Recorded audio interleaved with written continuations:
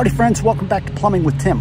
Today's lesson, I will be demonstrating to you how to replace a gas control valve on a residential natural gas water heater. Here's a list of a few tools you'll need. A pair of channel locks, small pipe wrench, a wire brush, small adjustable wrench, needle nose pliers, small channel locks, 1/2-inch stainless steel nipple, as well as pipe dope, a bottle of soap water, and a bucket with a few rags. Let's go inside and get started. And here is our natural gas water heater, Reliance brand.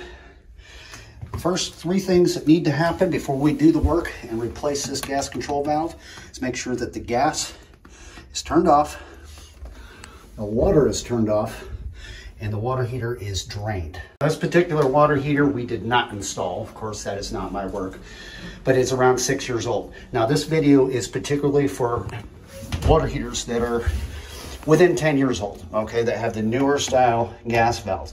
You get anything 15, 20 years old, it's going to be really hard pressed to try to find a replacement valve. And at that time, you might as well just go ahead and replace the water heater. In this instance, this water heater was 2018, which means it's 6 years old. So we were able to find the part. Before you start your job, you need to make sure to identify the numbers on the gas control valve and make sure that you can locate one and bring it with you so you have a replacement. And I'll show you how to do that. This particular valve was made by Honeywell, and it has a status warning light and all the little codes that go with it and tells you how to troubleshoot.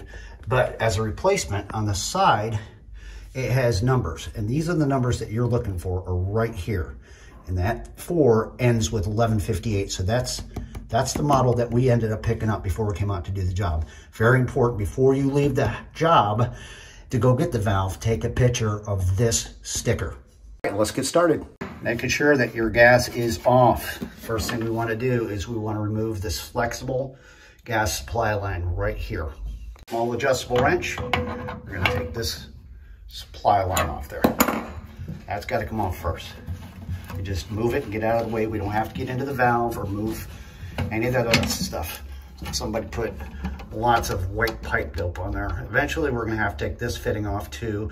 But first of all, we're going to disconnect the pilot assembly supply as well as the gas supply and this wire harness as well as this right here, which is this striker for your ignition.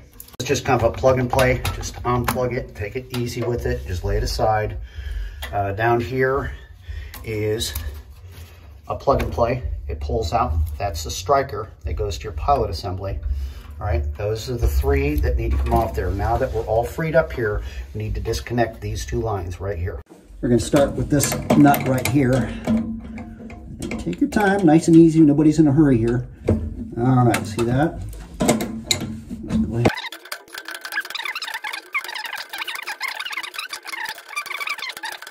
All right, this one goes to the pilot assembly. This is one you need to be really careful of. Small adjustable wrench. Get it on there and get the thing moving. It's got several threads that are very fine threads. Like I said, not to repeat myself, they can be cross-threaded. And then you have to take it all apart. Sometimes have to replace the actual valve or the thermopile, which we will show you in another video. In this case, it is coming off, and we can just pull it out like that. See it? You all still with me? Any questions, leave them down in the comments. Let's continue. See where we're at now? We got the harness disconnected. That came out of right there, as well as our feed line for our striker on the ignition. That's in the thermopile, which we'll talk about that another time. Now we need to get this fitting right here off of this old gas valve. Little pipe wrench, a little bit of luck, nice and easy. It's got to come off there. There it is. Nice. There's a lot of pipe dope that's on here. I'm trying not to put my hands on it. It'll get all over me and the clothes and everything you touch. That's got to come out. We're going to reuse this part. We're going to clean it up real well. I'll show you the next move. Right, back when we started the video, I showed you the things we needed, like tools and stuff. Here is that 1/2-inch stainless steel nipple. This used to, it was a rough-in job. We used it to stub out a shower head, but we still use this for other things. Watch this. We're going to take this nipple and we're going to put it into that threaded hole there on the old gas control valve. Don't worry about the valve anymore because the valve is no good. We're replacing it. There we go. Thread it in there like that. Don't have to be too tight. Now this is going to act like a handle for us to push down and counterclockwise turn and back this thing out of the heater. See that? Look at what I'm doing. Nice and easy. All right. I'm going to take and unscrew that nipple out of there. This thing should be hand loose. See that? I'm just backing it out of there. Thus the importance of having the water drained out of this tank. Just like that.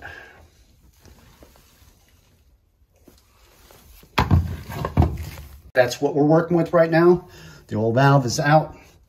We've got the lines all sitting there and everything. The gas is off. Now, we talked about draining this heater. That is the reason why. We don't want to have to mess with a bunch of water coming out and getting trapped back in here and rotting things out. So let's go ahead and I'll show you the sequence of events that we need to do next. The wire brush I told you needed, we're going to use that to go inside here and clean the insides of that thread. So there's nothing in there. See, I've got a little bit of fiberglass that's kind of tucking its way in there. We don't want none of that stuff getting caught up in the thread work when we reinstall the new gas control valve. All that crap out of there. Real good, nice and clean. All right, here is our new control valve. Look closely, see the numbers? 1158, last four little digits. Let's look at that old one. 1158. Very important to match these numbers up, or else you ain't gonna get this job done the right way. Let's take it out and install it. Okay, there we go. Now I'll show you something that's different about this, but we'll still do the same job. Gas valve, made by Honeywell. New one, made by Residio. Same thing. So don't go by the brand.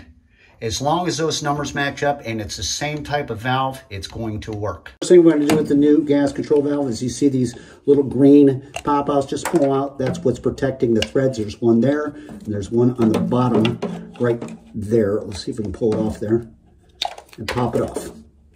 And into the heater it goes. Nice and easy. This is kind of difficult to do with one hand. There we go. Tighten it by hand as much as you can. And then remember that little nipple that we had, we're going to put that back in on the new one. And use this to tighten this thing down and get it lined up properly to complete this install. Y'all seeing that? You don't want to over tighten this thing, all right? Feels like it's starting to tighten up. We're going to make one more complete pass all the way around. We want not here to break anything. Now it's starting to tighten up. We want to get this so it's straight perpendicular, and I'll show you the end result. That's how you want it to look. Nice and straight. Take the old nipple out of there. Let's install the parts that we took off there.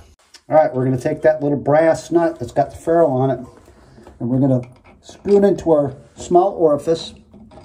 Get it started. Be really careful. Like I said before, if it doesn't feel right going in, right here it is, then stop. You're cross-threading it. That feels pretty good. I don't have much resistance. You don't have to tighten it down. You want to take this little magnesium tube for the pilot assembly and put it up in there and shove it as far up there as we possibly can before we start tightening. This is tricky, so take your time.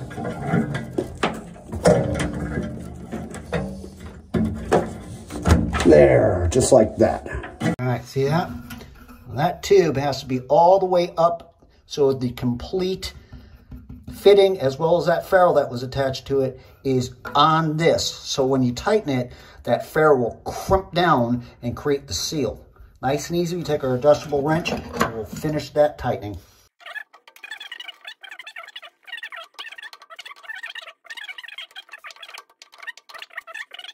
Next is our flexible little line here that is the feeder for the burner. It's got a flared end on there with a little nut and all that good stuff. You see that nut will slide up through there.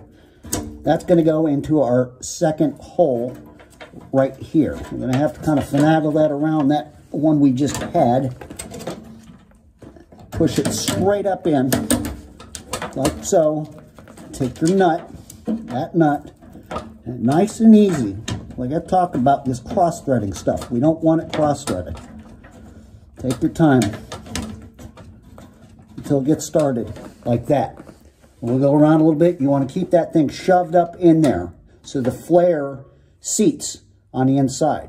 Here we go. A little adjustable wrench. I keep on saying it, and I'm going to say it until I'm blue in the face. Nice and easy. Take your time. Haste will make waste in this case.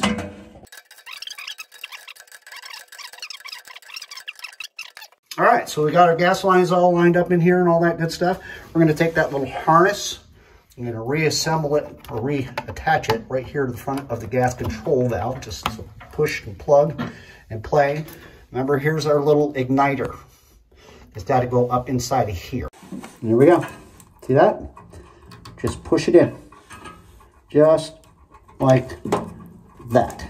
That fitting right there. One end is flare, and one end we have pipe dope on, and it's straight thread. It's going to go into this connector right here.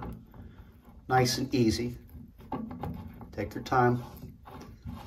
Hand tighten that, then get yourself your little wrench on there and snug it up real well.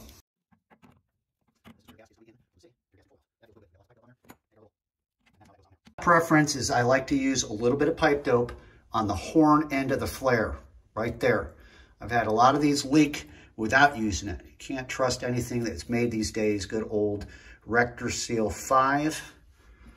Then we're going to take our flexible gas line and we're going to line it up and start hand threading that on there. Make sure the flare on there is seated against the other flare. You're going to take your little wrench and give it a little tweak, just like that. While filling a water heater full of water, we always want to make sure that there is a faucet on in the house on the hot side so we can bleed the air out, which we've already done. Time to fill the tank.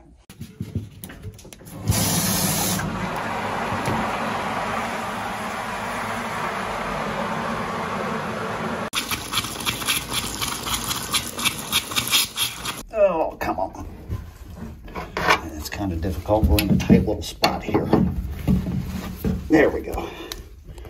Just like that. Now we are live with gas. It's time to spray all our gas connections with soap water. All right, pushing in the pilot position, holding it while hitting the striker and watching for my spark underneath. Now, being new, it's going to take a while for it to sequence itself and actually light. So have patience.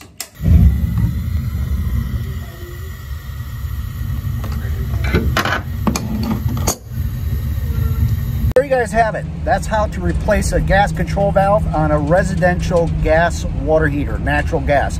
Like I said earlier in the video, I wouldn't be messing around with trying to replace one of the gas control valves on an older heater because the chances are you probably aren't going to find that valve in the first place. Take your time, safety first, follow the steps. Got any comments, questions, leave them down below, and don't forget to keep plumbing.